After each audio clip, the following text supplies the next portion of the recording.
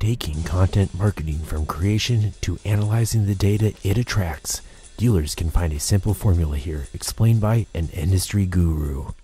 So, first and foremost, every dealer is, in fact, a publisher because they have a website. Their website has content, whether that content is in the form of car listings or whether they're adding to that with reviews and blog posts and that sort of thing. Every time a consumer consumes a piece of content, they're leaving a data trail. So in effect, everything that a dealer does from a marketing perspective is creating data. So the first thing they really need to think about is, am I capturing all of that data? Do I have the right partnerships in place with companies who can help me capture that data, put it into a place where it can be organized, where privacy can be controlled, where the data can be protected?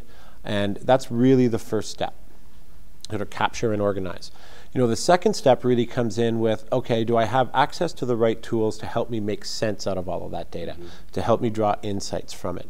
There's a really huge trend right now, for example, in data visualization. Do I have the right tools that allow me to visualize patterns in the data so I can make important decisions about my business? And I think that's really about finding the right partners, finding the right vendors, working with people who understand, data and marketing so they can sort of draw the connections between the two of them.